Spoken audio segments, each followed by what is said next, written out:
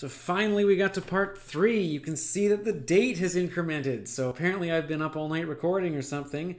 And assuming parts 1 and 2 got posted properly, we're almost there. So we've seen the basics of ER diagrams. That would be the entity, the relationship, the idea that entity has attributes. We know that we are working towards eventually being able to take these diagrams and convert them wholesale to the schema that we would plug into an SQL database server. And we might notice that once we get to that point, once we've turned our diagrams into database tables, we can finally begin actually playing with a database server. So part 3 is, I think, the longest of the parts. And it goes through a few more examples. And it also begins to, we can see seeping in are some pretty applied looking things. We're going to see the word key in a few minutes, which is reassuring. It's reassuring to see that we're finally moving towards databases. So let's design an ER diagram to model sales of produce. We just can't stop with this fruit example. So as usual, we look at this set of rules and keep in mind for the marking of assignments and exams and things, it's not usually that you get like 1 mark per rule, but certainly the marking does break down about, did you satisfy the rule? Did you satisfy the entire rule? And in many cases, if we allocate some number of marks to a particular bullet point, like if I said this is worth 3 marks, usually because of how hard it is to adjudicate sort of middle cases, if you're not meeting the requirements of the rule, it's hard to really give you any of those 3 marks. So keep that in mind. So it is good to use the set of rules we give as a checklist of making sure you've implemented every entity and every constraint. So each of the products we have has a name, a source where the product came from, and a price per kilogram. We have customers, we have sales representatives. Each of them have names, phone numbers, and email addresses. And maybe you can see already, you could begin mapping out things like entities and basic attributes. We now can see the first example of what probably should be a relationship. Customers place orders with a sales representative. Every order has a date, and the order can contain multiple products. It's interesting because this issue here, we've already seen a few cases where there might be some confusion about should I use an entity to represent an order? Should I have order just fall out of the relationship between customer and sales representative? I think in this case, the weight is on, the weight of evidence says orders should be entities. But certainly even if it didn't, this one right here would tip it over. So we can't have a relationship whose arity is unknown. If an order can contain as many products as I add, my diagram can only have a relationship have a finite number of legs. It can either point, it can point to customer, it can point to sales representative, it can point to product, I guess, but it can't point to an unknown number of products. So that right there means we have to have order be its own entity. When I choose to put a product in an order, I purchase a specific weight of the product. And the key there is that the quantities of a product aren't dictated by the product. So one order could have 1 kilogram of apples, the next order could have 2.5 kilograms.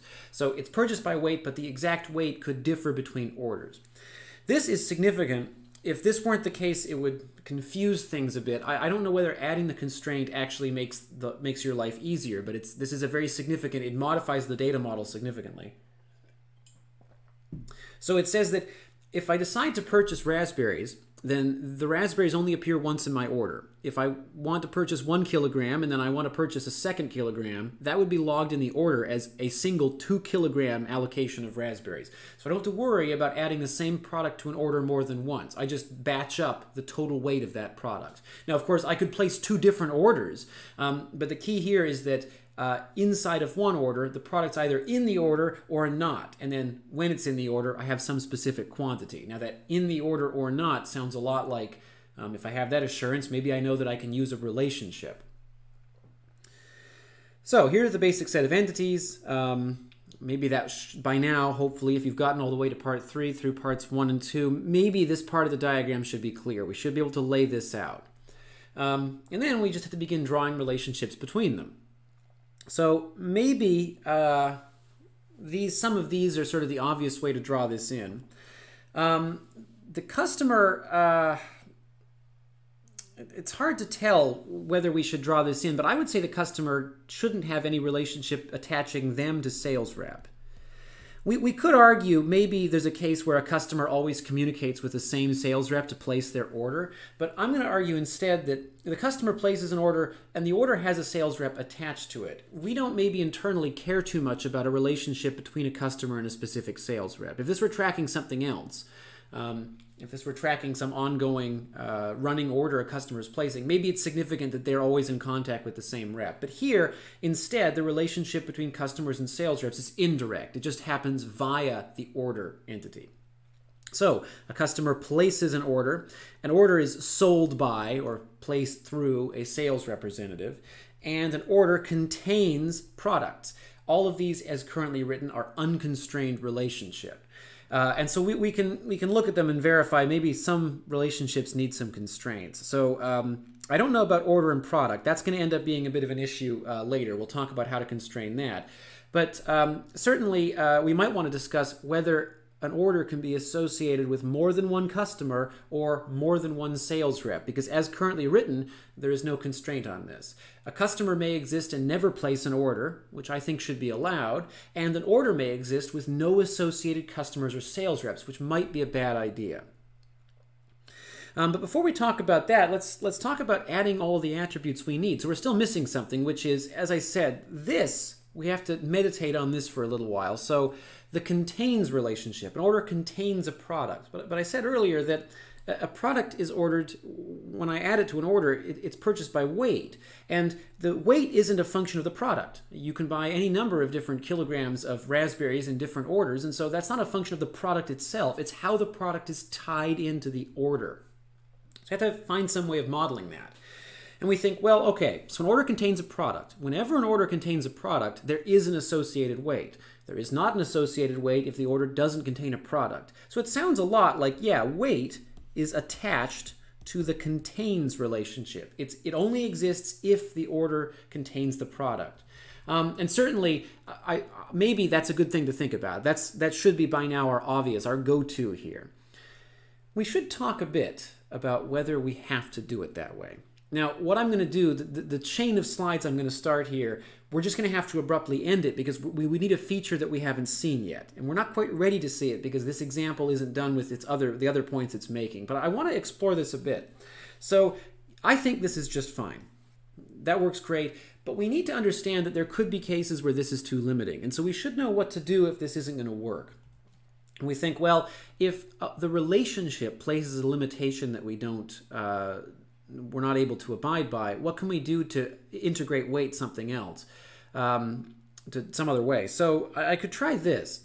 I could say, well, what I could do is I could say I have a product that can be purchased in any quantity. And then I've got this specific sort of pseudo-entity, and these are going to end up causing us some trouble, called bought quantity. So I've got raspberries, but I also have 2 kilograms of raspberries, or 1 kilogram of raspberries. That's a bought quantity of raspberries. Now, the way it's drawn on this slide isn't correct, because we can see bought quantity is just an entity by itself. How do I know this is a bought quantity of raspberries versus pears or something else? So we can see we might have to be careful about this. Maybe you're looking at this and saying, this is ridiculous. Why would I ever want to do this? That's probably a good way to think about it. I still want to explore when we would be allowed to use an entity here. So even if it works, it's a less elegant solution. It's true that for the most part, if we do it properly, adding extra entities, so executing this correctly, which it isn't currently being done, isn't a bad idea. We'd like to avoid it, but it doesn't hurt the model too much. And in some cases, it turns out that it actually doesn't complicate the eventual database schema at all. It might turn out that with the conversion that we're going to learn in part 4, whatever we produce here would be exactly the same as what I had up here. So we should explore this further. So the first thing is, the way I've drawn this, we're actually missing constraints that we really need here, because the way it currently works with these many-to-many relationships is I could define these bought quantities that are attached to nothing. I could just define a bought quantity of 3 kilograms, which never appears in any order and never is tied to any product. So I think what I need is the bought quantity to, every bought quantity corresponds to exactly 1 product and exactly 1 order. Now that creates another problem, which is that these relationships as they're phrased don't really allow me to then include the same bought quantity in a different order. So for example, if I have a bought quantity of 3 kilograms, then I could have order number 1 contains a quantity of 3 kilograms of pears. And that would mean that I have manifested the relationship order number 1 and 3 kilograms. And that would sort of tie into this weird unknown box here. Well, that's great.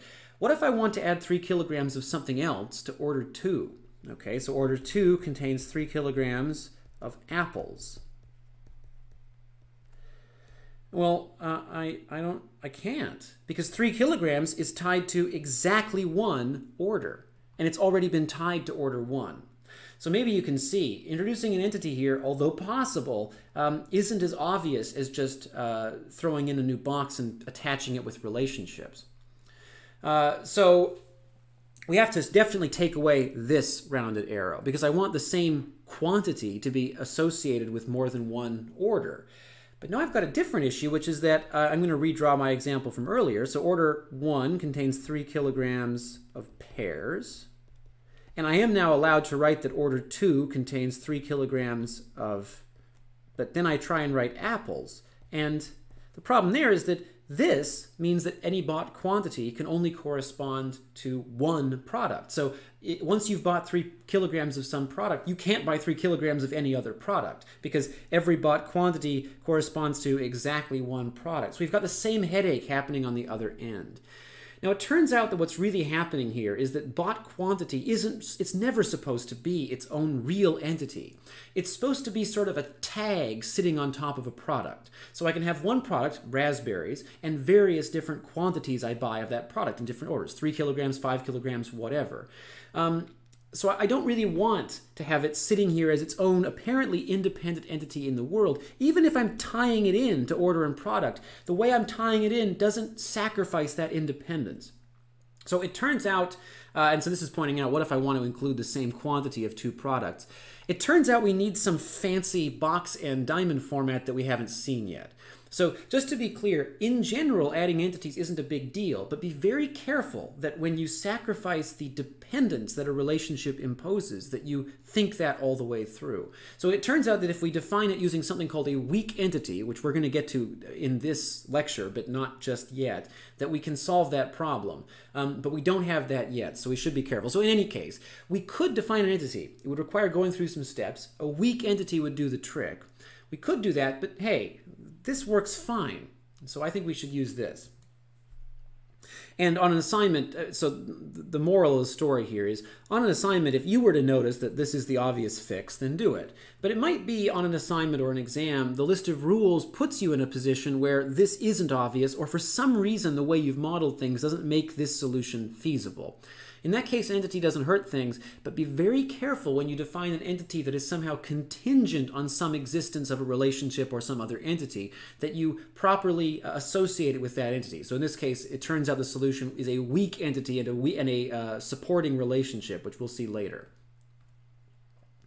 The key there is that as long as you've thought it through, and whatever you end up modeling is faithful to the data, extra entities or relationships or whatever, unless you've added them and they're completely irrelevant. So it is pointing out you're not supposed to add relationships or entities, like I said in part 1 and 2.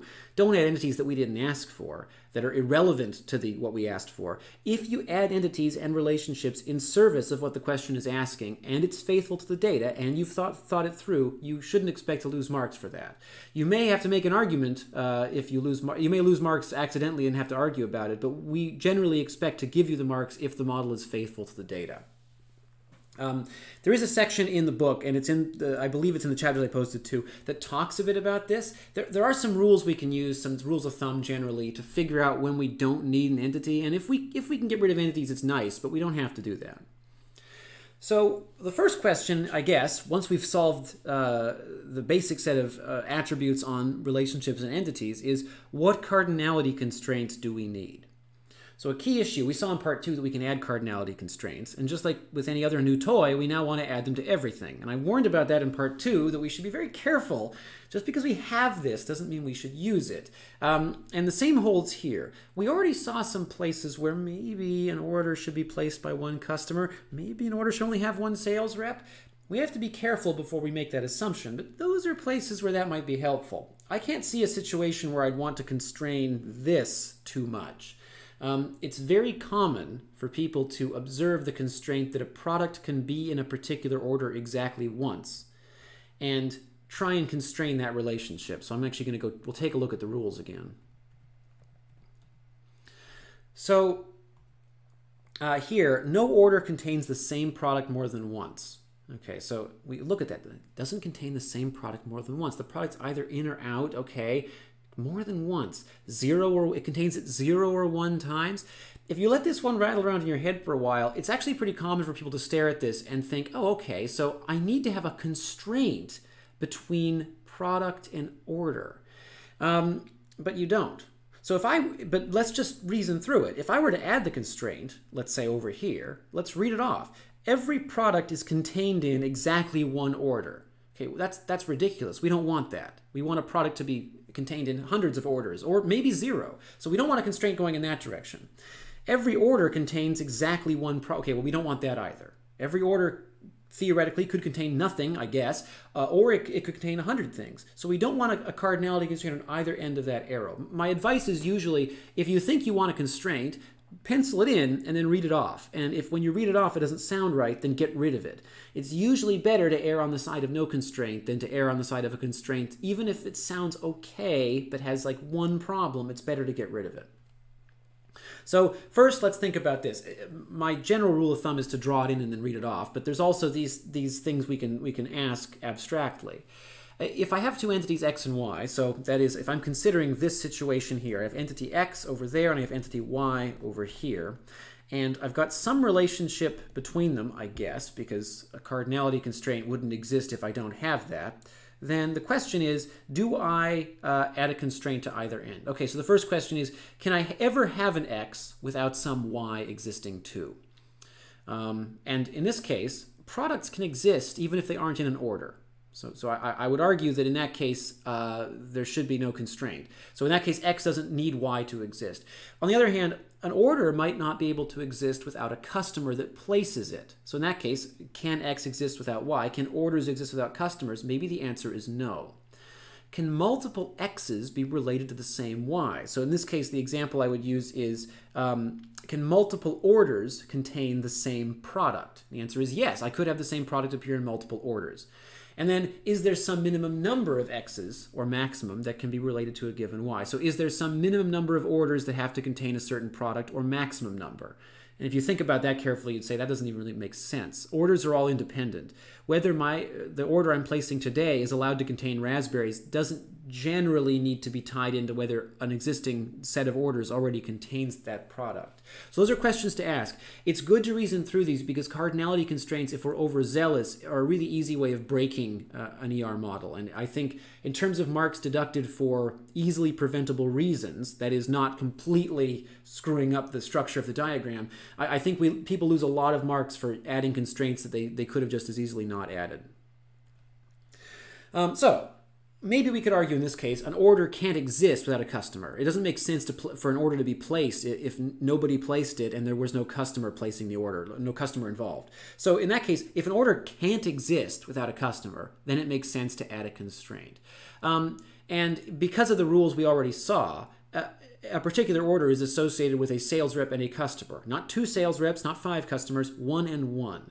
So in that case, we can see that there does need to be a constraint that exists, and it needs to exist in all cases, not just, in the usual case. But it's also worth considering that the opposite end of those arrows doesn't exist. A particular customer can place 10 different orders. So there's no 1-to-1, it's many to one. Many orders can be placed by 1 customer, and every order has to have exactly 1 customer associated with it. So I would add strict many-to-one constraints to those 2 things. And so again, just like in part 2, we can, once we've added them to our diagram, let's read them off. An order is sold by exactly 1 sales rep. An order is placed by exactly 1 customer. And then in the opposite direction, just to be sure, a customer places orders. There's no arrow. So there's no constraint there. If we added a constraint, that would say a customer places exactly 1 order, which doesn't make too much sense in a system like this. Ideally, we want our customers to place lots of orders. And same thing with sales reps. So those 2 cardinality constraints we can justify. Now, it's worth looking back at that set of rules just to make sure that we're not missing something. Maybe it could turn out on an assignment or something, it says, yeah, 10 customers can get together and place an order. But if we have a rule like that, then the diagram is now reflecting that faithfully. And that's our goal, is to have a model that models every one of our constraints, everything in our set of rules, but is also faithful to the data. It doesn't add anything extra. It doesn't take anything away. And this is pointing out, like I said earlier, that we don't want to touch this. It's tempting. We seem to think it needs it, but we don't want to do that. An order can contain any number of products. A product may appear in multiple orders. There's no reason to begin adding constraints to that relationship. Can orders contain 0 items? Okay, well, see, that's a tough one. And how can the model be altered to allow the same product to appear multiple times in one order? So both of these are things to think about. Can orders contain 0 items? This is a thought question. Should we allow an order to contain 0 items? Because if we are requiring orders to contain at least 1 item, we could then write in a constraint greater than or equal to 1 here. An order contains greater than or equal to 1 products. The reason we have to ask that question is that even if logically customers aren't going to go placing 0 item orders, is there ever a case where an order gets into our system with 0 items? For example, could a customer open up a new order and then begin adding products? And before they've added a product, could it be empty? I'd say the answer is probably yes. So this question is trying to remind you that when you get to a situation like this, you still might want to leave well enough alone. It's true, maybe you'd rather orders didn't contain 0 items. That's your preference, but is that a universal law? And then this is asking something, suppose that we relax that constraint and for some reason I'm allowed to place an order for 1 kilogram of raspberries and 1 kilogram of raspberries and 1 kilogram of raspberries. I might actually do that. And I don't know, 1 kilogram of something else, 1 kilogram of apples. I don't know what I'm going to do with that. I'll just take the raspberries. But suppose I want to do something like that. How can we alter this? And in this case, this relationship gives us some trouble there. Either an order is associated with a product or not. So I need to think about how to modify this to allow that. But before we deal with that, those are thought questions for later. I want to talk about more features, and we finally have this nice word, key.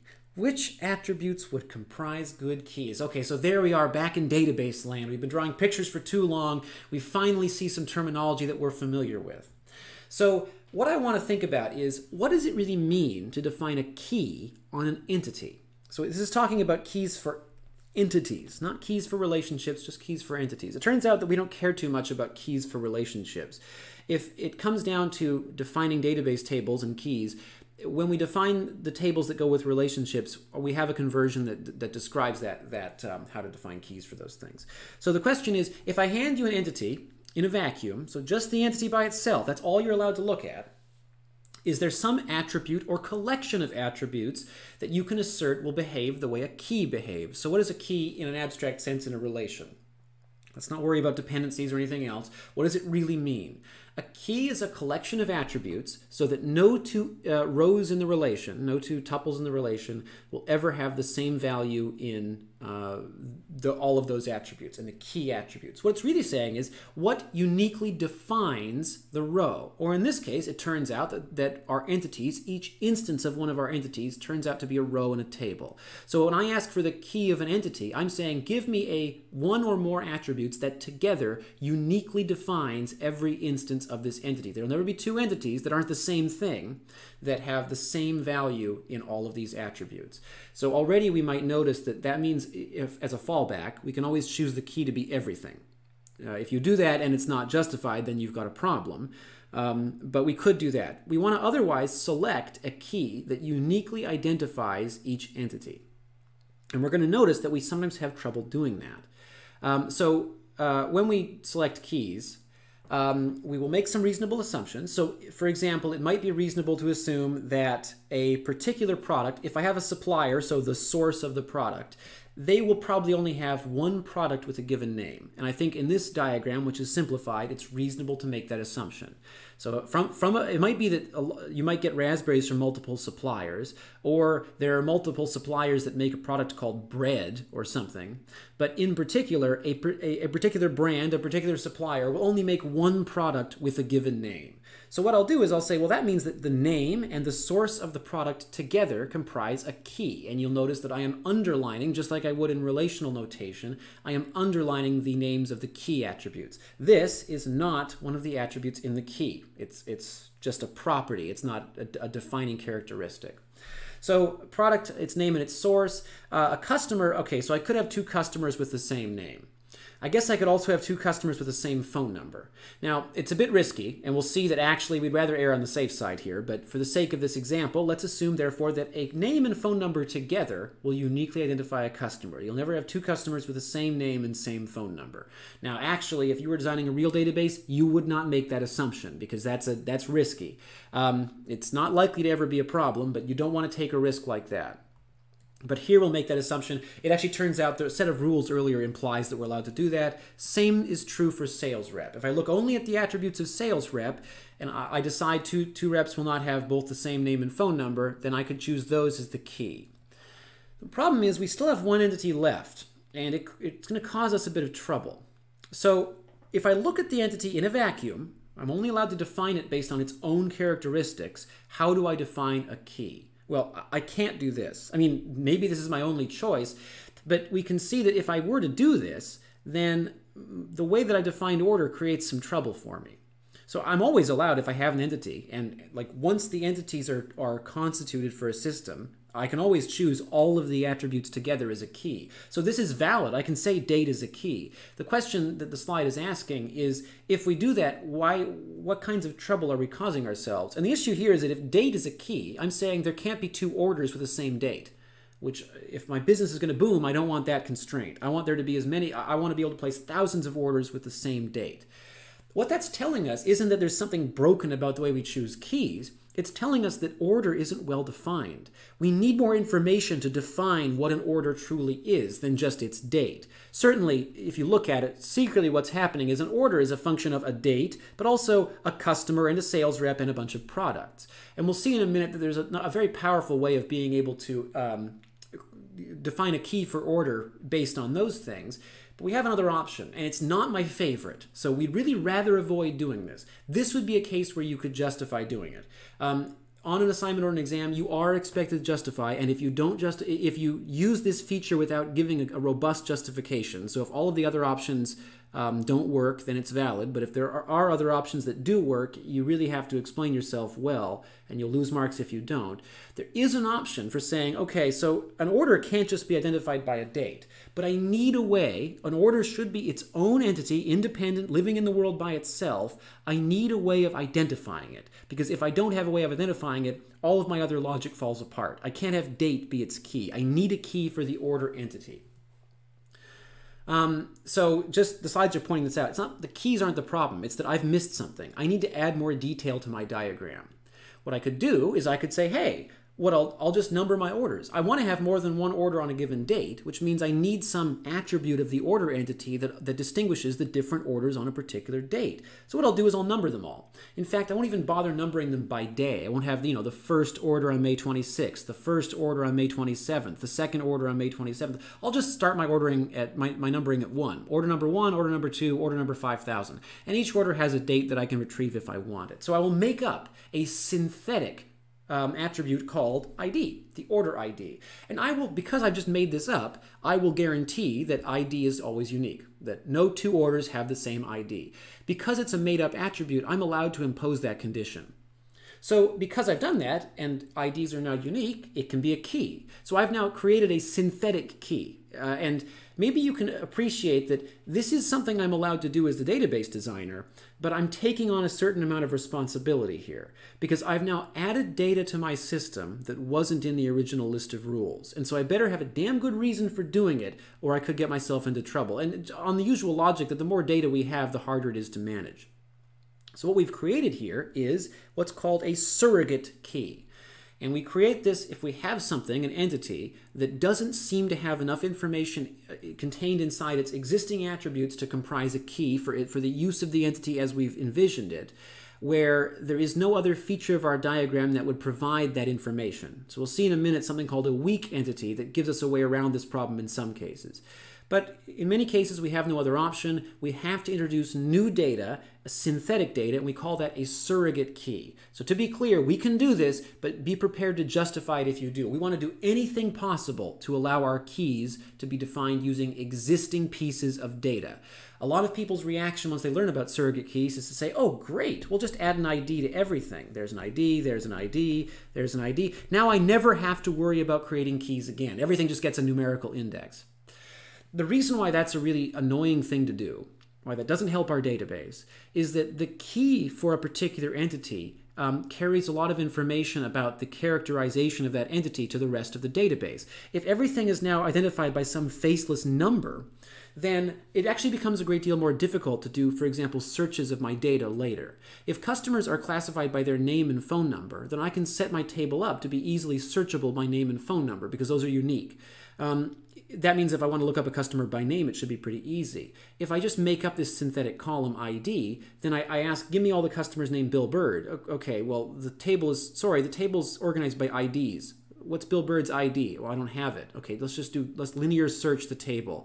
There are ways of making the table searchable by other things besides its key, but the goal of a key is to provide not only a unique identifier, but a characterization. We want the key to mean something, and so we really want to use surrogate keys sparingly.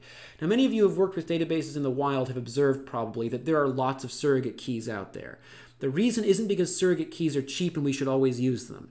The reason is because often it really isn't possible to classify data using its own attributes. It turns out that here, customer would probably need to be given an ID. Not because it's cool to use surrogate keys, because we can't really assume that there are no two customers with the same name at the same phone number. That's it. It's not because it's a surrogate key is actually a good idea. It's because there really isn't any better idea here. And you might notice, actually, if you go looking at the types of data that you've seen, take a look at your own personal information.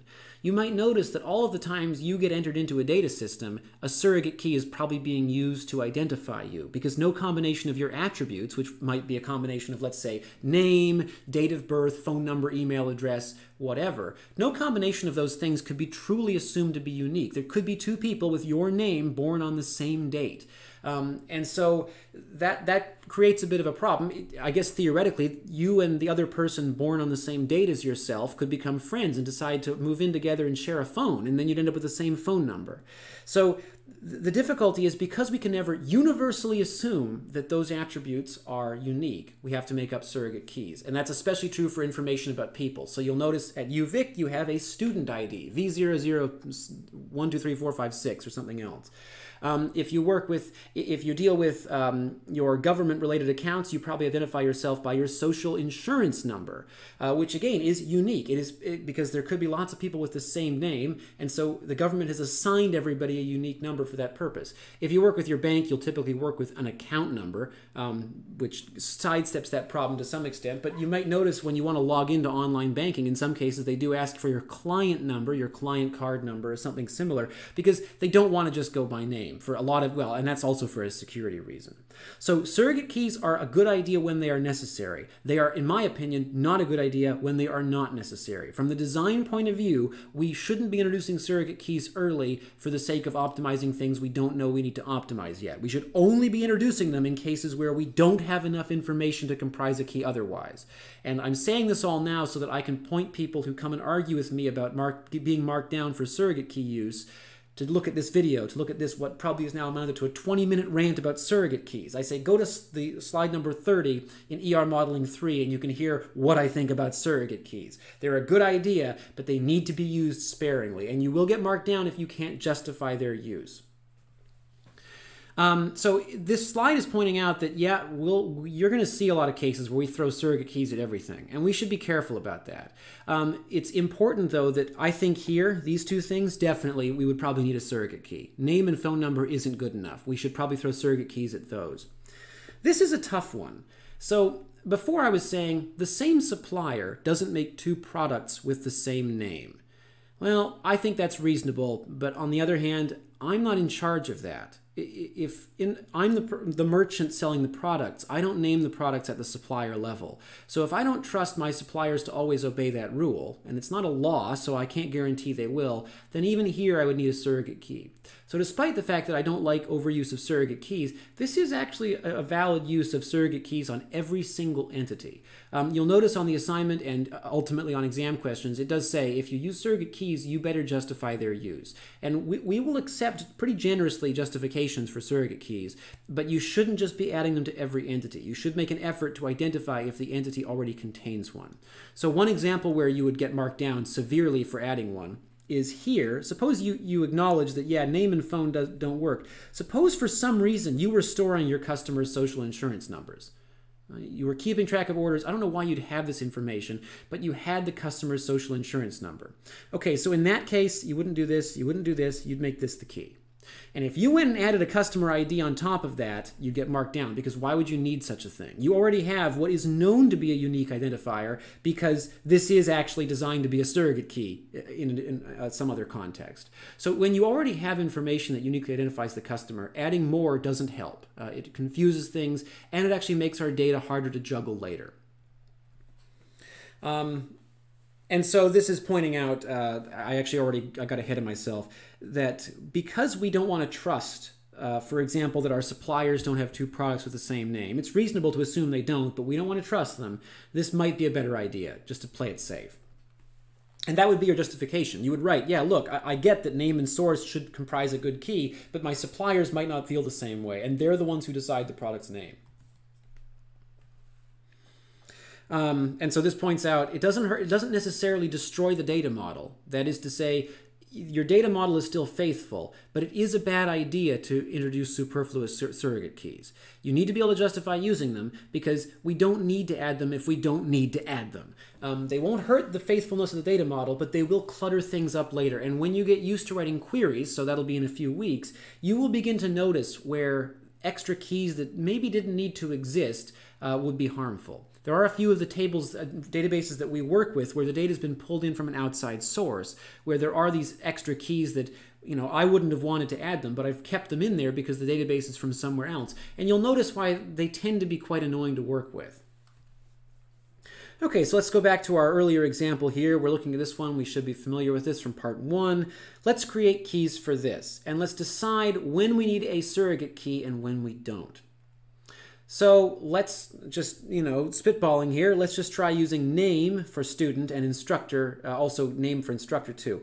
We already saw just a minute ago, that's probably a really bad idea. I wish I'd done this, but I could probably go to Connex and figure out whether we have more than one student with the same name in this course right now. But I don't want to take that risk. Certainly, whether it's this course or some other course, we shouldn't assume that every student has a completely unique name. So name doesn't work.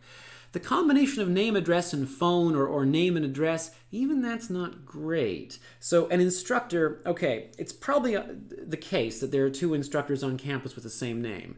I doubt that they're in the same department. I don't want to make that assumption universally, though. So that's not a good idea. This isn't a good idea because two students with the same name could live at the same address. It would be peculiar. It would be hard to sort the mail, but that's possible. And so if I make this assumption in my data model, I'm making it for all time.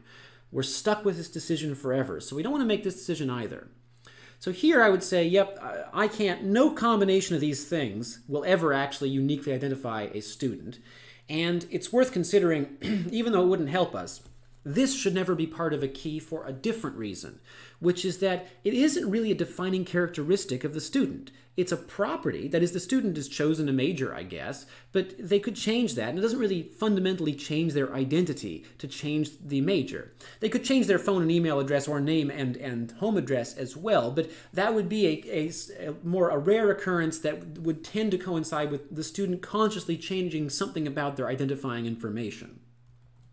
So we shouldn't use major. We also shouldn't use department for instructor because the instructor could change department. So instead, we will consciously and carefully introduce a surrogate key called ID for both student and instructor. With no other options, it appears as if we have no choice. On the other hand, we do not need an ID for course, and you would lose marks unless you could give a very good justification, and I'd love to hear it, for why you'd be unable to use the attributes already sitting on top of course to comprise a key. So name of the course, yeah, course names, they do change occasionally for a variety of different reasons. The typical one is that the course, its role is shifted slightly and we add content or remove content or we update it for more modern terminology or something. A course can be moved between departments. I've seen that happen every now and then, fair enough. But the cryptic course code, so think CSC 370, that is unique. There is only one course called CSC 370 at this university. It's true we could change the course number tomorrow, but that would be no different than somebody changing their name or whatever. Or frankly, somebody's student ID or instructor ID changing. It's still unique. Whether it can change isn't the issue. It's whether there can ever be duplicates, ever two instructors with the same ID, ever two courses with the same course code. And it turns out that, yeah, the course code has been defined at the university level to be a unique identifier. And it actually is a surrogate key in a primitive sense. The university's course code system dates back to before the idea of a surrogate key was invented, but that was the goal of creating it. It's worth considering that the course name, not only is the course name going to change or whatever, but also it isn't a unique attribute because there likely are, for example, a few courses on campus called introductory statistics. Because a lot of disciplines teach their own statistics courses. So we want to be careful about that. But the course code is defined to be unique, and so we should use that as our key. Creating a surrogate key there creates duplication because we now have two surrogate keys in our system, because the course code really is already a surrogate key. It's one that we've inherited from somewhere else. So what about this? Now it says from the US election data example. I'm quite aware that you haven't seen any US election data example. And that's because I think that's one of these things I've held out to maybe do as one of the live examples. So bear with me here. In the US, they've got states. And the states often contain counties, which are divisions of a particular state. I think the election data example I'm talking about is using data from probably the 2016 election, maybe the 2018 election. So I've got this situation here where a county is part of a state. And then I think, well, I have to create keys on my ER diagram. Ultimately, to bring the ER diagram all the way to fruition, to produce database tables, I'm going to need keys. What are the keys going to be? Am I going to need a surrogate key? And I want to avoid creating a surrogate key. So can name comprise a key for county? I think in the US states, name is a valid key for a state. We have to think about our data a bit, but I think that's valid. The same way that name would be a valid key for province in Canada. Because we can reasonably assume that the Canadian Federation will not admit another province called British Columbia. I mean, there might be more provinces that form at some point, but there's not going to be another one called British Columbia. Or if there is, we'll rename the existing one that's called British Columbia. So that requires thinking about our data. There could be two people with the same name, but it's unlikely we're ever going to see... Actually, no, I'd say it's reasonable to assume we're never going to see two states in the US with the same name. So name, good key for the state entity. What about county name? So every state contains a bunch of counties. Is it reasonable to assume that if I look at just the name of a county by itself, that will never occur twice? And we need to think a bit about what counties can be named, but it turns out that the answer is that's not a reasonable assumption. Because counties are often, because they're small regional jurisdictions, they're often named something, in many cases, something vague and patriotic. Here we have Washington County.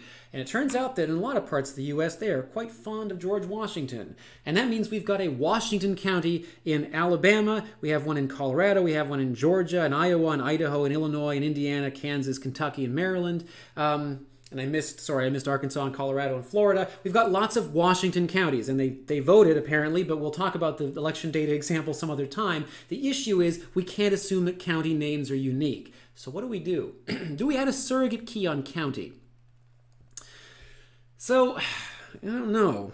The issue here is that if I just say, yeah, okay, we'll number all the counties, that's sort of a mess. Because really, the county's identity is defined by stuff we already have.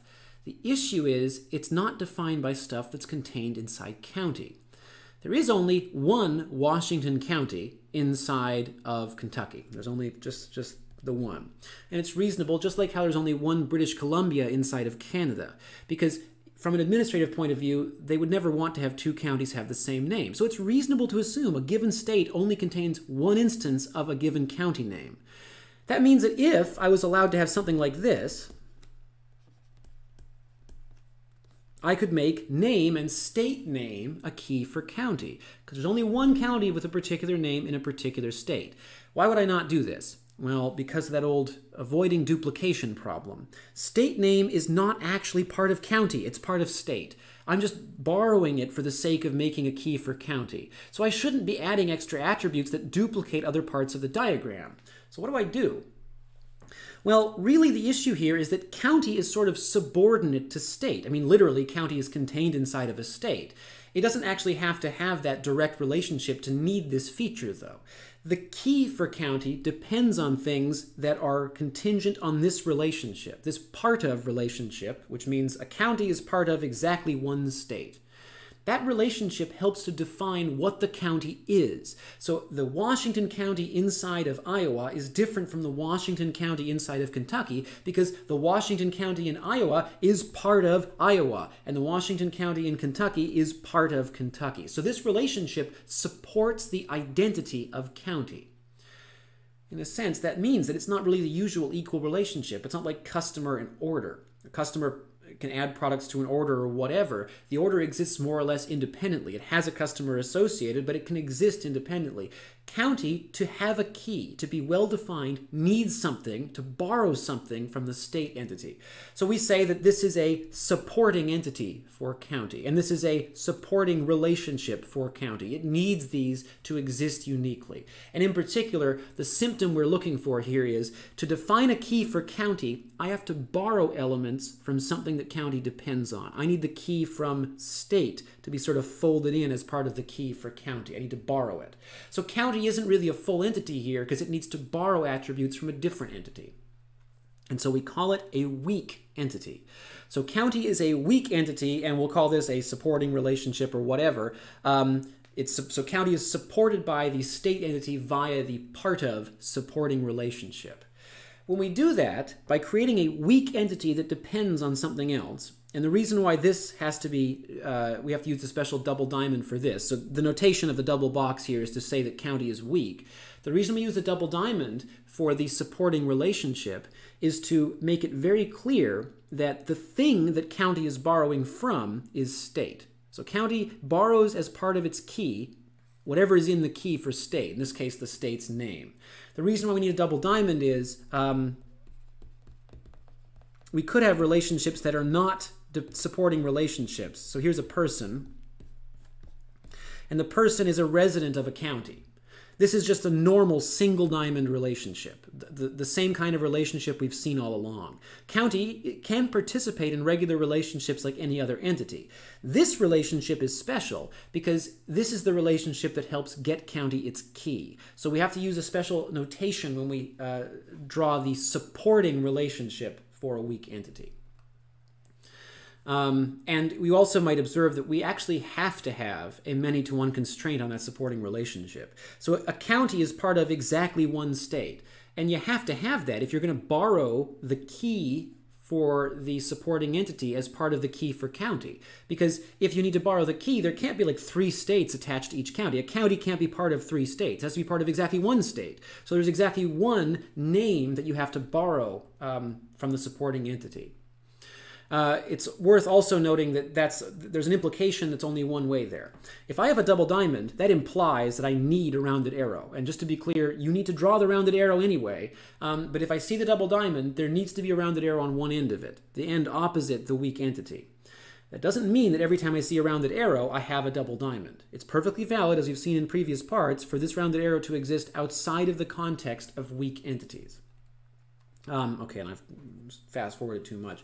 So the reason why this is significant is that this does give us the ability to have an entity whose existence is contingent on another entity in a way that we haven't seen already.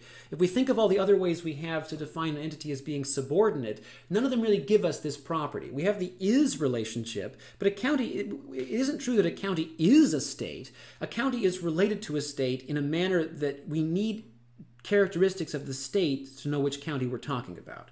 So county is not a full entity on its own without borrowing something from the parent entity's state. So the way that I would say, like usually the telltale sign you need a weak entity is if the entity you're looking at, which maybe isn't weak yet, as its key doesn't have enough information on hand to form a key, and as its key it needs to borrow something from something else.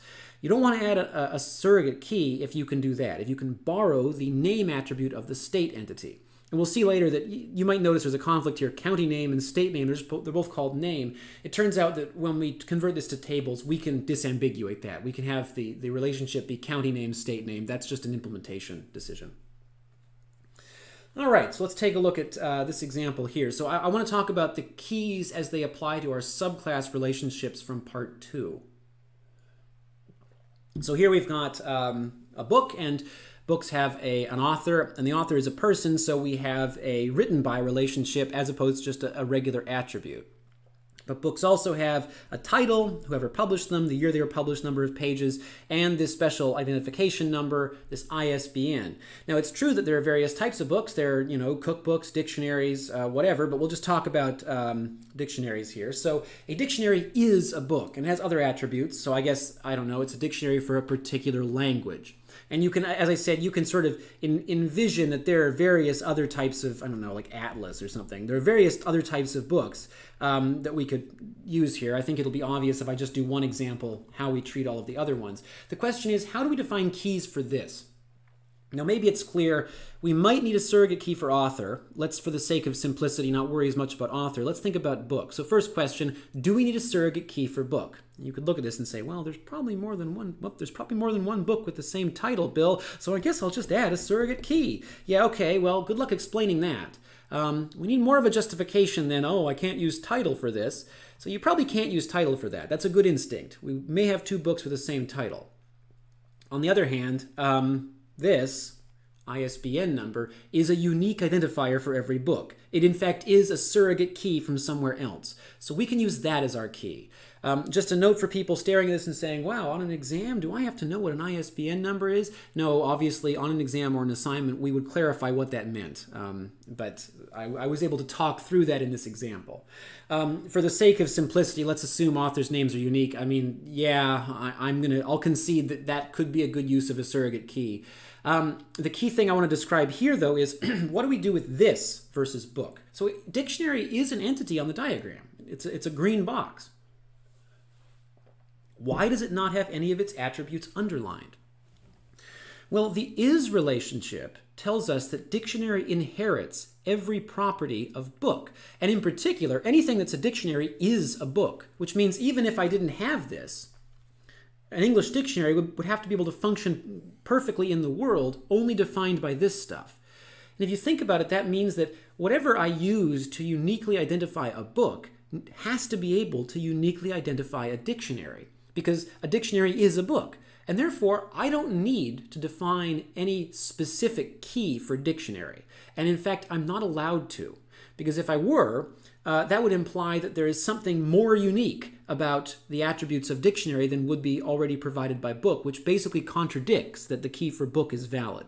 So when you have the is relationship defined, you always make sure to define the keys on whatever the parent is, and you don't define any key attributes on the child. And just to be completely clear, I guess I'm going to try and, on the fly, come up with some subclass of dictionary. Okay, what is a specific type of dictionary? How about a pocket dictionary, which nobody has actually...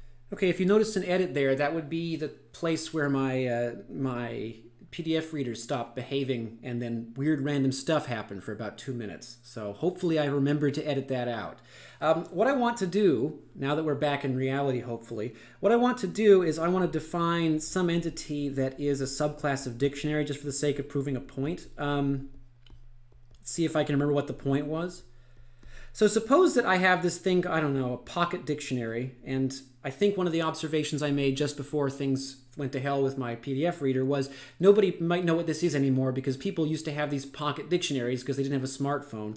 But suppose I have this, and then there's my is relationship, and the dictionary, so the pocket dictionary is a dictionary. Just to be clear, what is an attribute of a pocket dictionary? It's thickness or something. How pocket-sized is it?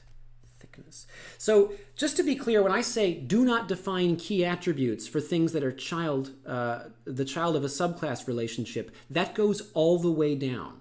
So here, pocket dictionary does not need its own key attributes because it is something else. It's a subclass, so I don't define a key. Okay, dictionary is also a subclass, so I don't define a key for it either.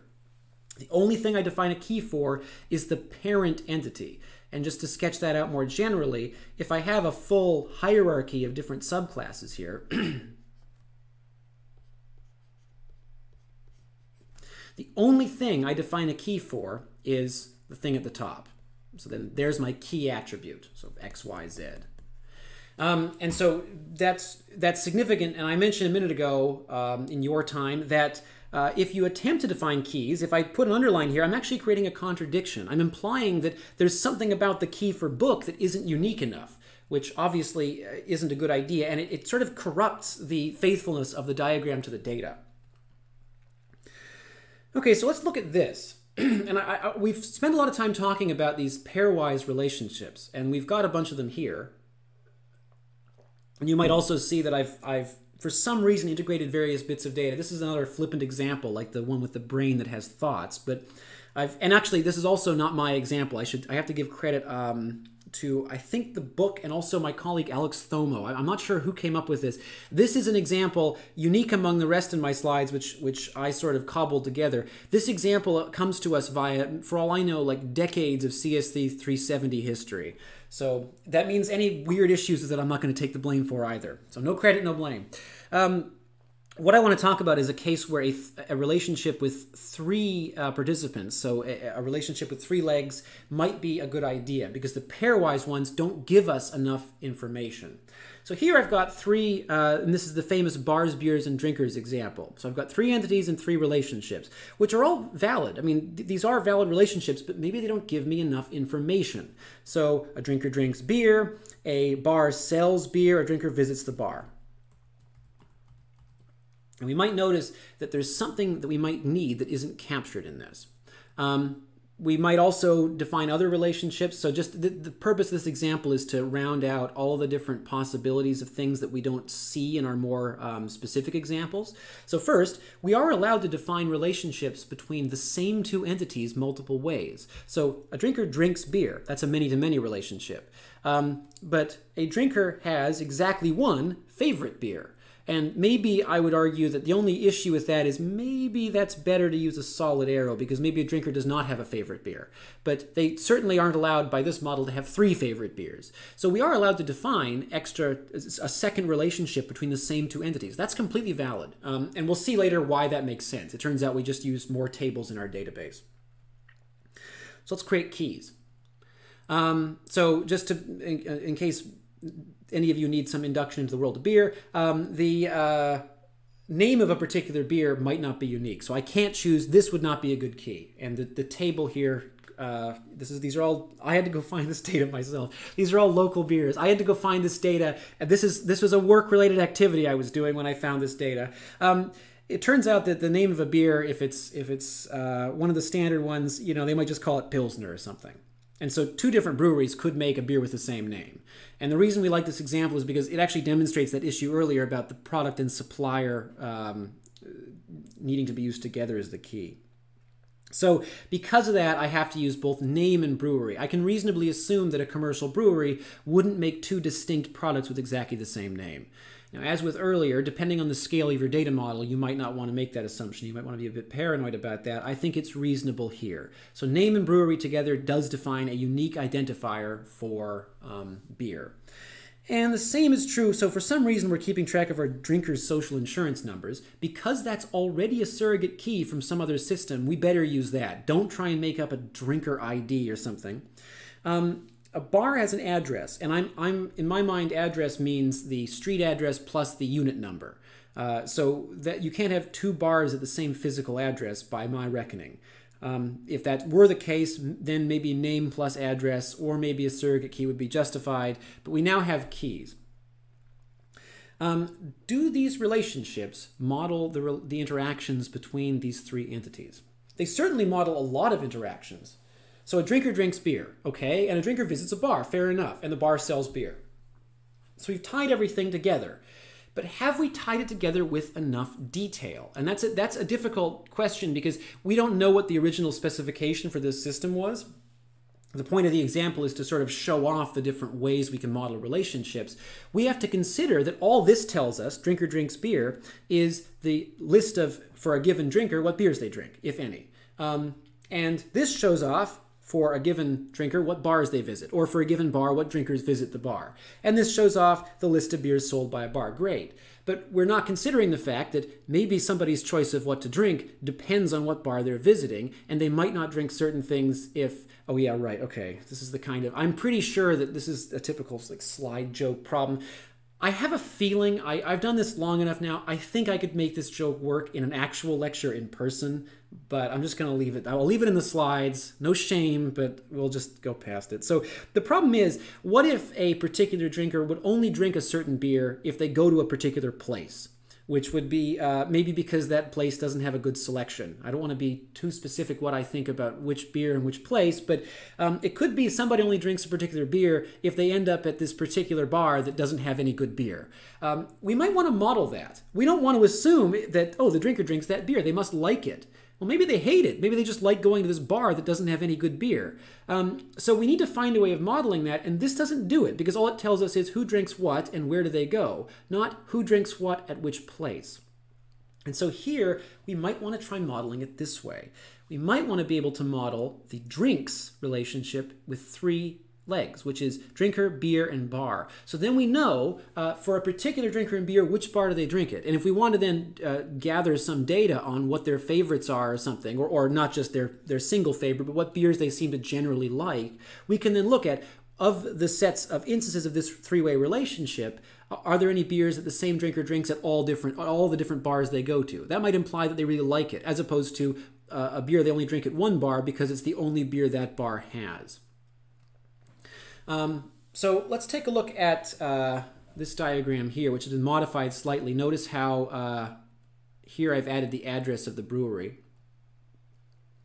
And the question is, why is it not a good idea? So we're just wrapping up a bunch of ER diagram notation issues here. Why is it not a good idea to include the brewery address as just an attribute of beer?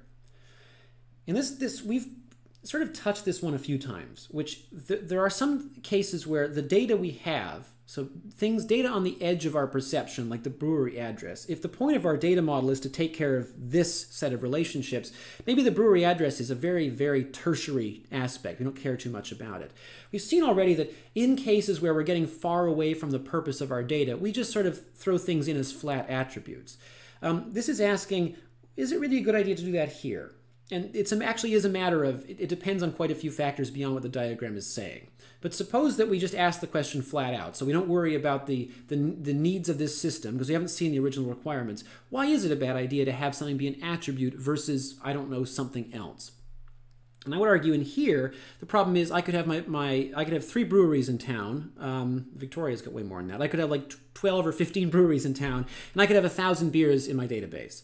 And each one is now storing with each entity this brewery address, which we know isn't really a function of the beer, it's a function of the brewery that makes the beer. And that's a source of redundancy. And so in that context, maybe having it attached to beer, we're jumping over a couple of links there. The brewery certainly can be attached to beer because we have to know which brewery it is, and maybe we don't care too much about the identity of the brewery if all we care about is this stuff. But if we care enough to keep track of where the brewery is in town, then clearly breweries mean something to us in our data model. And so in that context, if we care about more about the brewery than just its name, we probably want to have our own entity for brewery in this context. And it's also that we might notice that because the brewery is actually part of the beer entity, we have a sort of a secondary problem, which is, you might see here, the brewery is part of the beer entity and it forms part of its key, which means if I decide to split off brewery and brewery address to be their own entity, I might be in some trouble because then beer doesn't have a key. So if I do it, the end result of that move is that I have to have the beer become a weak entity. It has to be supported by the brewery entity because the name of the beer, as we saw, isn't enough to identify the beer uniquely. It has to be both the name of the beer and the name, and it turns out the address of its brewery. Because beer is a weak entity, its key will now be the name of the beer and the entire key of the supporting entity. We get no choice in the matter. if I've decided that my brewery, its name and address together form its key, then those will now be part of the key for every beer they make. If I want the beer to only contain the brewery name as a key, then I have to come up with some reason to not make the address part of the brewery's key. So when I import a key using a weak entity, I get the entire key of the supporting entity, not just whichever attributes I think that I need. So what we've seen now, I think we've talked our way through all of the notation we need for ER diagrams.